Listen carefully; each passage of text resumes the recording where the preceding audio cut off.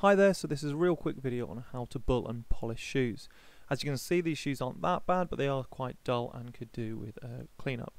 So what you'll need is a pair of brushes, some polish, some cotton wool balls and some water.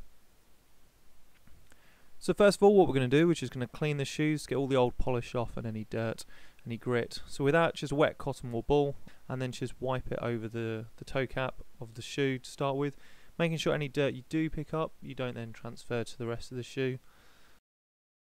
So once the shoes are clean, we're then going to move on to polishing the body. So what you do for that is take your black brush, which is your polish application, cover it in polish, and then just work your way around the body of the shoe in lots of circles, keeping away from the toe cap.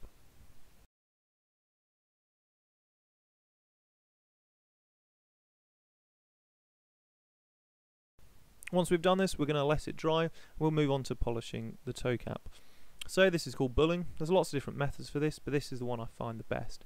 So you get a wet cotton wool ball, rub it in lots of polish, and then just work it around the toe cap in lots of little circles, as you can see there.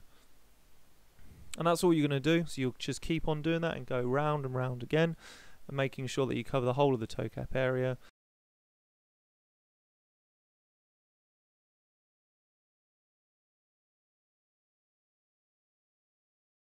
What you can see after a while is a shine underneath where the polish has been cloudy, and then this is showing you're almost there. So just a bit more and you'll completely get rid of all that cloudy polish and it'll be nice and shiny. After this, we'll then move on to using the brown brush to get rid of all the dried polish that we put on with the black brush over the body earlier. So there you go, we've had round one. As you can see, this shoe on the left is definitely more shiny than the shoe on the right. The toe cap there has got much more of a glisten to it, and that's only after one coat.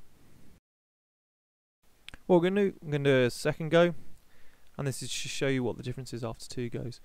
I find you'll have to do this quite a few times to get up a really good shine, but it depends how much of a shine you're wanting. So as you can see, after two coats there, already you can start seeing the reflection of the camera in the left hand shoe, and where you can't really see it that well at all in the right hand shoe. So there's lots of different methods you can use, but I find this is the best one. I know people that melt the wax on. I find this one works the best. It's just quite a bit of persistence, you keep working it around. Thanks for watching guys, and I hope this helps. Any questions, please leave them in the comments below and I'll try and answer them.